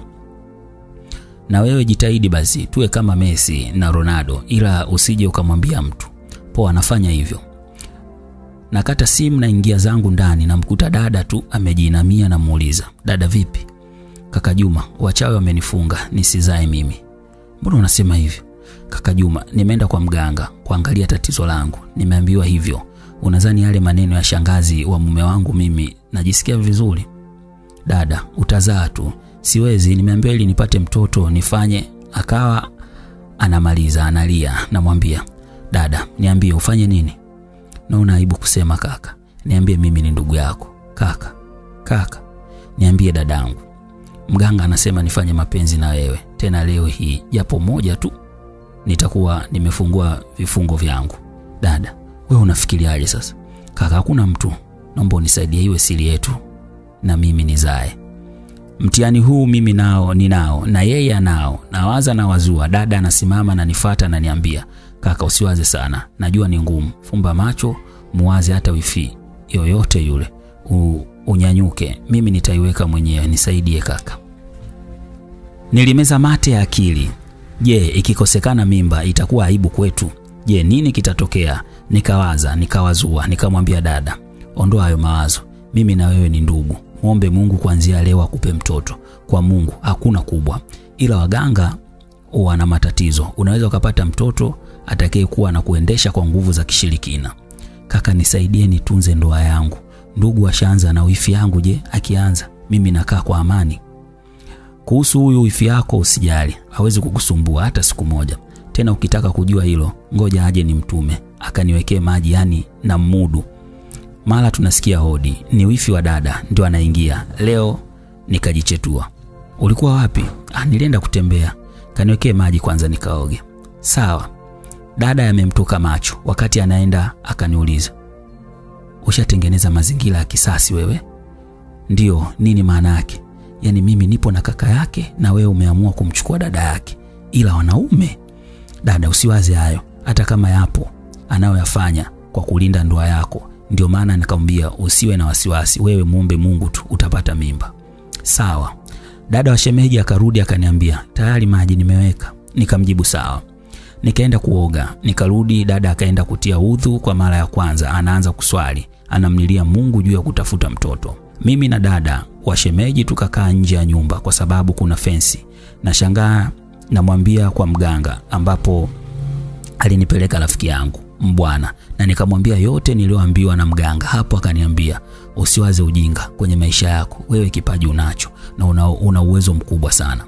Zingatia mazoezi na nidhamu ndani ya uwanja na nje ya uwanja. Huyo mwenzio alienda kwa mganga, naona anguko lake. Usirudi kwa mganga. Saizi pumzika, fanya mazoezi. Yani mganga anakuambia utembee na dada yako. Akili anayo kweli? Kwa nini sasa? Sisi ni wanyama. Kweli akili hana. Nitazingatia mazoezi. Sawa, nitasimamia mazoezi yako. Nakupenda sana. Hata mapenzi sitokupa wakati najua mapenzi yanaweza kukunyima nguvu uwanjani. Kwa hiyo siri tena. Sina maana hiyo. Yani kwa mfano sasa hivi kesho kutwa unaenda kwenye majaribio. Siwezi kukupa penzi, ila ukirudi kwenye majaribio umeshinda na kupa ukeshe nayo. Sawa. Ila umemwambia dada yako mimi na wewe ni wapenzi? Sijamwambia. Kwa nini umenituma mbele yake? Wivu umenisukuma kuongea vile, maana nimerudi sijakuona. Mai, wewe punguza wivu. Kaka atakuja kujua. Sasa sisi unajua penzi letu la siri. Nikamjibu sawa. Basi nilifanya mazoezi na simu nikawa nimezima ili Mbwana asinitafute. Siku ya majaribio ikafika. Nikaenda na dada wa shemeji. Tulifanya majaribio vizuri, tukapita 4 na wenzetu hawakupita pamoja na Mbwana. Siku hiyo alionekana nguvu ya miguu hana. Wakaambiwa warudi kufanya mazoezi tena. Siku nyingine watakuja kujaribu. Dada wa shemeji alifurahi sana. mimi kupita. Alipigiwa simu bosi wa shemeji na akatoa maelekezo nisajiliwe kwenye hiyo timu. Sasa nikawa mchezaji rasmi wa hiyo timu. Nikapewa wiki 2 za kurudi nyumbani, alafu niende kambini. Sasa ukawa tunarudi dada wa shemeji, njiani ananiambia, unaona madhara ya mapenzi na michezo, yule mwenzio mganga kamdanganya, wewe umepita mai wangu. Nashukuru kuwa na wewe. Usiku wa leo sasa nakupa tu haki yako, na nasikia kaka leo anasafiri kikazi. Sasa mimi kutoka pale hakuna atayenizuia. Je, wewe? Na mimi mbona natoka na mpanga dada yangu, furaha yangu, acha nikalale kwa siku zile inatosha. Haya wewe tu, mimi nakusubiri, twende nikakupe. Sawa. Wakati tunarudi mbwana ananipigia simu ananiambia, Juma, yule mganga kanidanganya, au ndio bahati sio yangu? Nafasi si bado ipo mbwana, fanya mazoezi. Juma, nikwambie kitu, dada yangu kakolea juu ya lile tendo, basi anakuwa ananilazimisha kufanya mpaka asubuhi yani. Leo nimefanya. Unakosea mbwana, tena unakosea sana. Simama kiume, kataa hilo jambo. Lina madhara kwako. Yani linaweza kukuletea aibu kwenye jamii. Poa, mimi narudi kwa mganga kumwambia yaliyojiri. Poa. Mimi nikarudi zangu nyumbani. Kweli namuona shemeji anaondoka kikazi siku 3. Akaniita pembeni akaniambia, Juma, yule Alexi ni mtu wa ajabu sana. Kama itatokea bosi amekuita kule kazini, usije ukapokea chochote atakachokupa Alexi. Nikamwambia sawa shemeji. Mimi naenda mkoa, narudi baada ya siku 3. Sawa shemeji, ila na mimi naenda kulala pale hotelini kwa siku zile, natuliza akili. Sawa, kalale shemeji yangu, ila angalia usijevuta demu tena ukaribu kiwango chako. Nikasema sawa. Kweli niliondoka na shemeji akaondoka. Baada ya saa nipo hotelini na dada wa shemeji yangu. Akaja akiwa na furaha, kaja kuniletea mwenyewe, na mimi nimemisi udenda unanitoka, maana naitamani niitungue. Akaniambia, nibebe ukaniogeshe. Utaendaje kuoga umevaa nguo? Sasa si univue, mimi sitaki kujivua mwenyewe. Alivyosema hivyo mpini ukanyanyuka, huku akawa ameona nimetuna. Akaniambia, huyu aliyebeba jina ametuna Juma, nivue tumpe mwenzie kwanza wacheze wote alafu ndio nikaoge. Tuvuane mai. Akasema sawa. Sasa kila mmoja anamvua mwenzie. Cha ajabu hakuna alianza juu yeye, akaanza na shati. Na mimi sikuanza na blouse, nikashika sketi na yeye akashika suruali. Dakika 2 tukawa watupu. Akapiga magoti akashika mpini akauweka mdomoni. Msomi ananyonya mpini wa asiyesoma. Juma, mpini wako mtamu sana. Asante, nawe papuchi yako tamu sana. Juma, nakupenda. Na mimi nakupenda pia. Akaacha kunyonya, maana alikuwa ananyonya kidogo, anaongea. Sasa mwenyewe akashika kitanda, akatanua miguu alafu akainama na niambia, Juma, kazi kwako, nifanye mai, na mimi hamu zimenipanda. Kidume nikashika mpini vizuri nikaupitisha kwenye paja lake la kulia. Naona anasesimka, anasema, Juma, iweke kwa mwenzie jamani, inapita huko. Sikutaka kulemba, nikaweka nje ya papuchi, nikaanza kumpiga kwanza brush taratibu. Sina haraka, napiga hodi kwanza. Naona anazidi kutanua miguu na mgongo anapinda, anajisusa mazima, mpini uzame ndani kwake. Alianza kulia vilio vya mapenzi. Zamisha jamani. Kidume sikutaka kulemba kweli. Nikamuingiza mpini kwenye papuchi na nikatwanga kiufundi kabisa, na yeye ananipa ushirikiano mpaka tukamaliza bao la kwanza. Basi nilipomaliza bao la kwanza nikawa nacheka mwenyewe, nakumbuka kauli ya mganga, ndio goli hili. Asante Juma, umenitoa wengi la muasho, twende tukaoge sasa. Poa, twenzetu. Tukaenda kuoga, mixa utani wa hapa na pale. Mzuka ukaja tena huko bafuni, nikamuweka tena lingine, yani bao la pili. Tukamaliza kuoga tunarudi chumbani, simu yangu inaita, anapiga mbwana. Oya, niambie ndugu yangu. Nimeenda kwa mganga kule, yule mganga hayupo. Alafu sasa dada yangu kaenda kumtukana demu wangu. Anamwambia sinizoe. Nipe ushauri. Namfanyaje sasa? Mimi na dada yangu.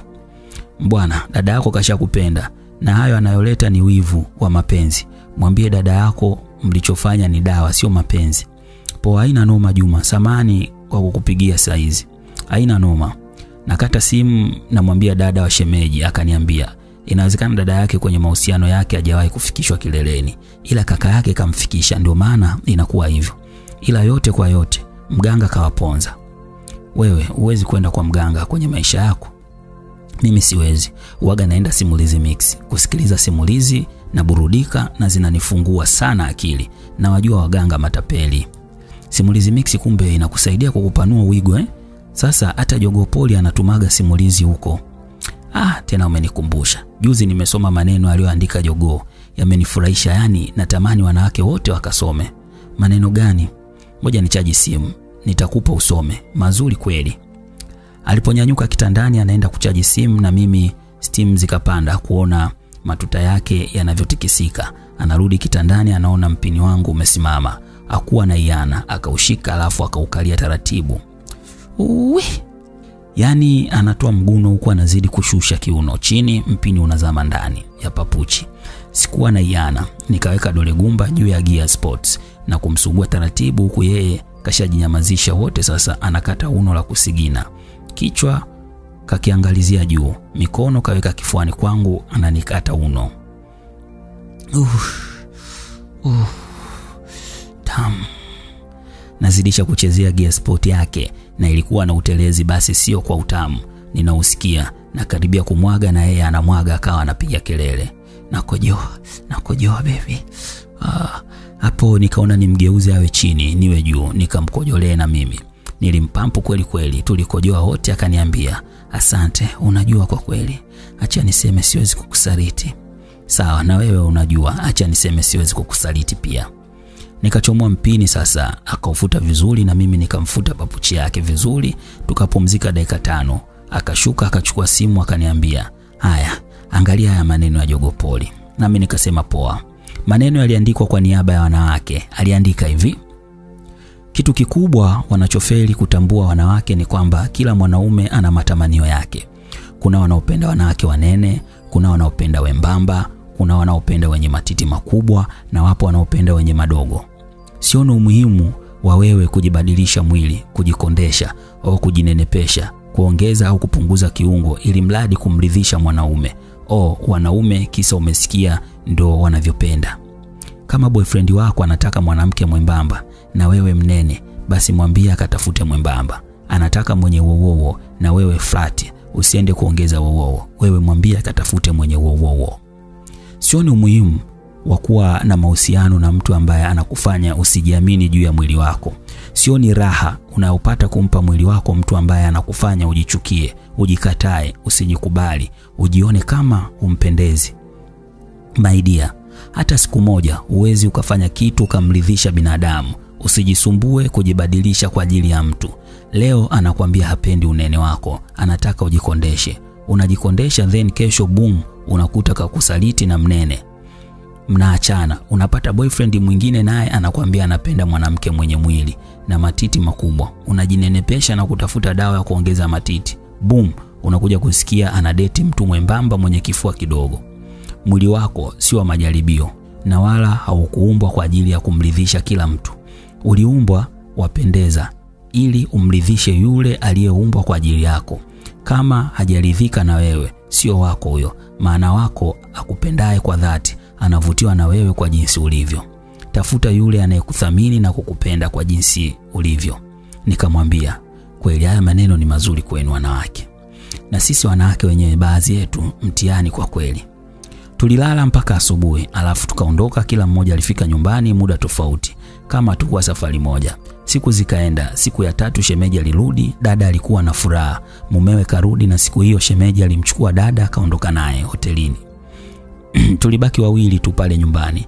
Dada wa shemeji akaniambia, Mai, nahisi dada yako kajua sisi wapenzi. Hawezi kumwambia kaka kweli yule? Atakuwa maneno ya kuongea ameishiwa au? Ungeweza kumuonya, ungemuonya tu. Na muonyaje wakati sijamwambia kuwa wewe ni wifi yake mara 2? Natamani umwambie, ila wanawake sisi sio wa kukaa na siri. Wewe usio na wasiwasi, acha mambo yaende.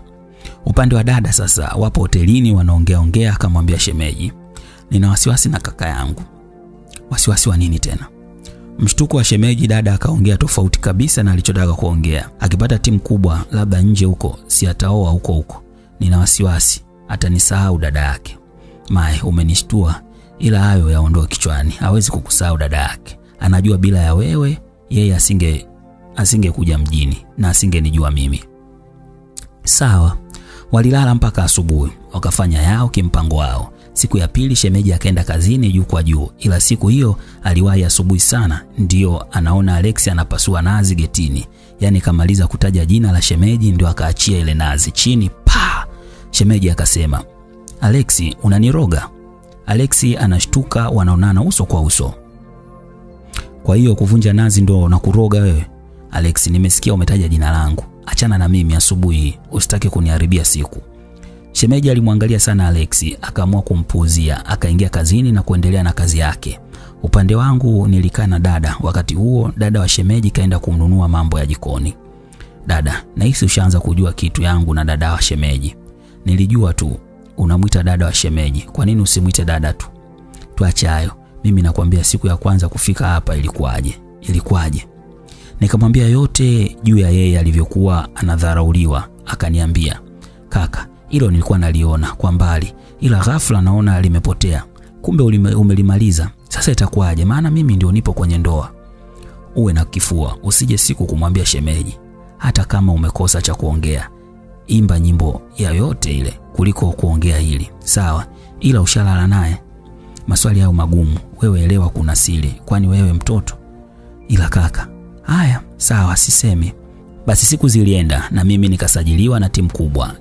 Sikukaa sana kwenye hiyo timu, nikauzwa tena. Sasa jina likaanza kuwa kubwa, pesa napata, huku wakala wangu ni bosi wa shemeji.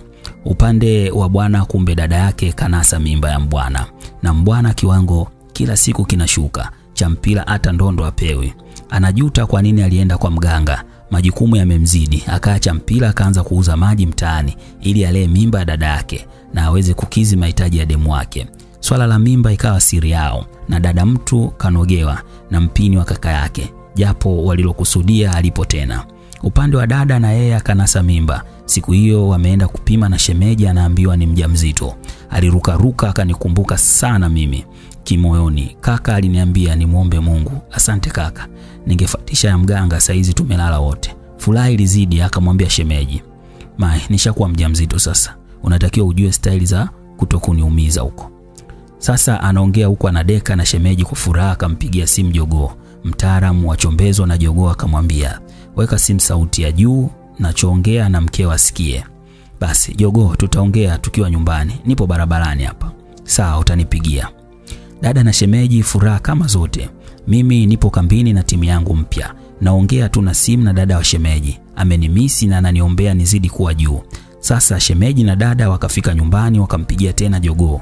Wakiwa wapo kitandani na Jogoo akawaambia, kufanya mapenzi kipindi cha ujauzito, staili ambazo mwanamke mjamzito anaweza kutumia na mwenza wake wakiwa katika huba na kumfanya afurahie tendo la ndoa.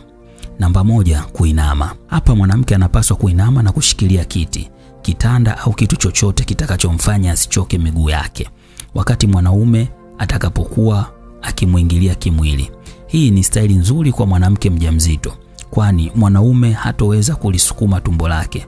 Hata hivyo, staili hii ina tatizo moja. Uume wa mwanaume hauwezi kukisugua kinena, na ikumbukwe kuwa mwanamke ili aweze kufika kileleni lazima mwanaume asiwe mvivu kujishughulisha kinena cha mwanamke, kwani ni moja kati ya sehemu kuu ya mwanamke inayoamsha na kuamsha hamasa ya mapenzi na msisimko wa ajabu unampelekea mwanamke yoyote yule kufika kileleni. Hivyo mwanaume hapa lazima hakikisha anatumia mkono wake kumshikisha mpenzi wake kinena ili kumhamasisha kimahaba. Lakini wakati anamshika mwanamke sehemu hiyo, lazima hakikishe vidole vyake si vikavu, kwani endapo vitakuwa havina unyevu, basi lazima mwanamke ataumia mara baada ya kupapaswa navyo katika kinena, kwani kinena kimefunikwa na ngozi laini. Hivyo mwanaume anapaswa kuhakikisha vidole vyake hivi haviwi vikavu ili kumwezesha kuamsha hamasa yake ya mpenzi. Staili namba 2 ni kukaa. Mwanaume anakaa kwenye kiti kisha mwanamke anakaa kwenye mapaja yake. Hapa uume hautaweza kuingia wote, hali itakayomfanya mjamzito asiumie na mjamzito mwenye mimba ya miezi 8 ufurahia zaidi staili hii, kwani ikumbukwe kuwa katika kipindi hiki mtoto huwa tayari ameshuka. Sasa somo la Jogoo linawapandisha hamu wao. Shemeji akasema, "Jogoo inatoa poa." Hapo dada akaanza na staili ya kuinama, ni anataka ashughulikiwe kinena asikie ladha yake ipoje. maana sasa furaha ya ndoa imekuja. Huku shemeji anatamani ampigie simu shangazi yake amwambie kuwa mkewe ni mjamzito, ila akasema kimoyoni, acha amle kwanza alafu atapiga simu. Dada akakaa tayari kupokea mpini. Kweli walifanya, wakamaliza, raha walipata kama alivyosemwa. Wakamaliza, shemeji akaenda nje akakutana na dada yake akamwambia, dada, wifi yako ni mjamzito hapa, nataka nimpigie. Kaka, mimba inaonekanaga tu, sio lazima umpigie shangazi, achana naye. Wanaongea tu na wanasikia hodi, shangazi yao amekuja. Wanamkaribisha shangazi, mtu akaanza na neno, huyo mgumba ndio anawapikia nyie, mpo nje hapa mnapendwa mjambo. Lakini shemeji aliumia lile neno la mkewe kuitwa mgumba. Akataka kujibu jibu lisilo na heshima hata kidogo. Alianza na neno,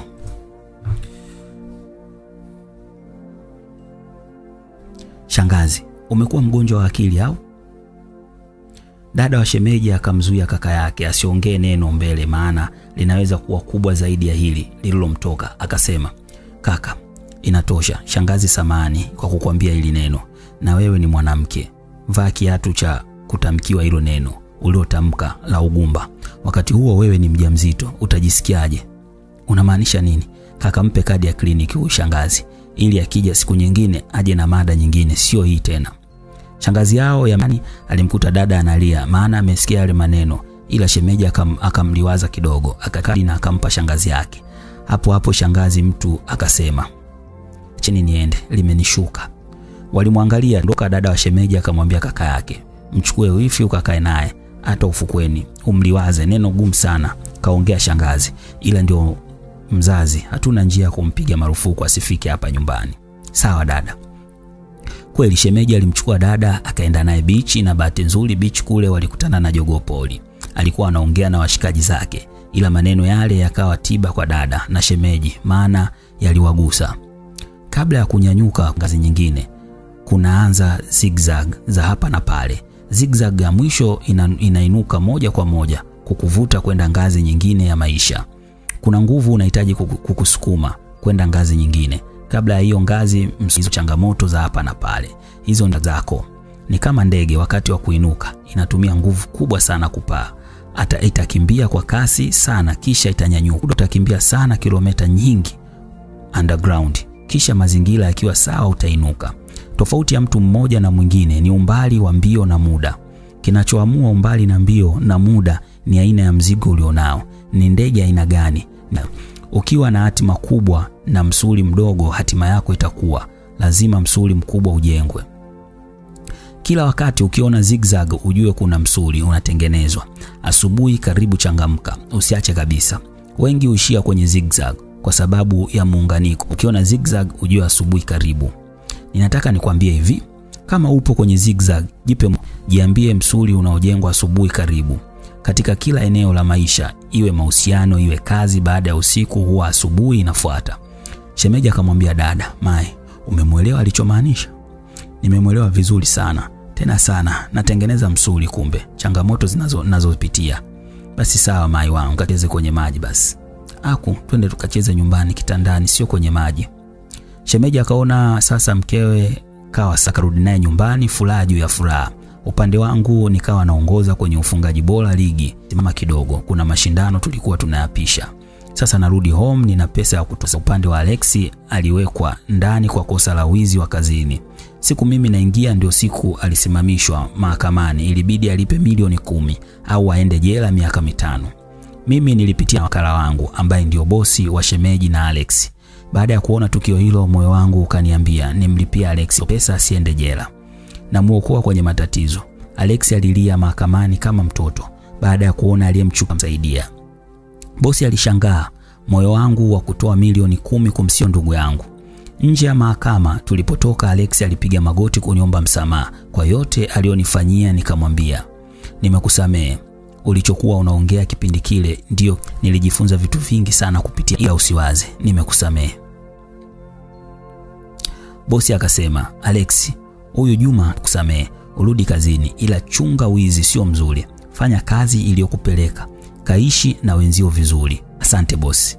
Basi tuliondoka na bosi. Njiani tukawa tunapiga story tofauti. Nikakutana na shemeji.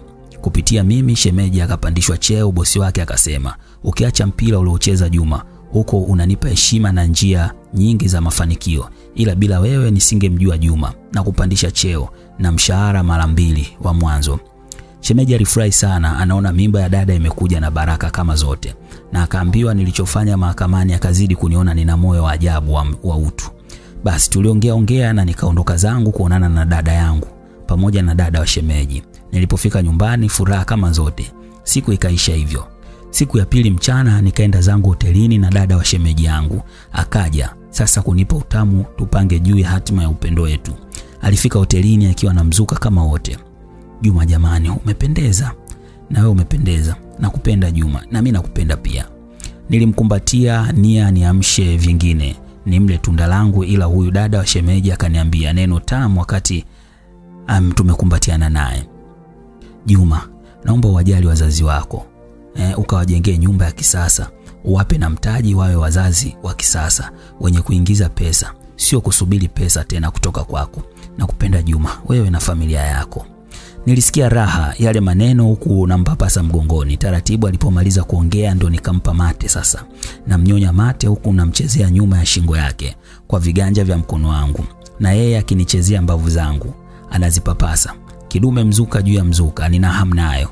Nilimtoa nguo zote, kidume na mnyonya sasa. Dodo la kulia huko mkono nimeweka juu ya mashavu ya papuchi, namchezea mdogo mdogo. Juma unanifanya natetemeka kwa utamu. Nikaanza kumsugua gear sport mdogo mdogo huku ulimi na uzungusha kwenye shingo yake. Mwenyewe anatanua miguu, yani kanogewa, anautaka. Mtotoka utaka, mtotoka utaka, mtotoka utaka, mtotoka utaka. Sikufanya ajizi. Nilitoa mpini, yeye akapanda kitandani alafu akalala chali. Mto kaweka chini ya mgongo wake. Sasa anajikunja vizuri, yupo tayari kupokea mpini. Kwa upwilu nilionao nikamuingiza mpini chap chap. Dada wa shemeji anaupokea mpini kwa kunifanyia kwa ndani huku anakatikia.